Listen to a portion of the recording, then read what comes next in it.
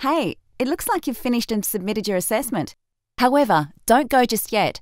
It is important to wait until I've completely uploaded your session. The time this takes will depend on the speed of your internet connection. Progress in uploading the files is shown here. When I'm done, this window will close automatically.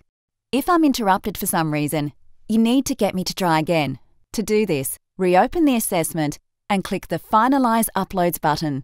That's it. If you need me again, you can find me by clicking the Activate Assistant button. See you next time.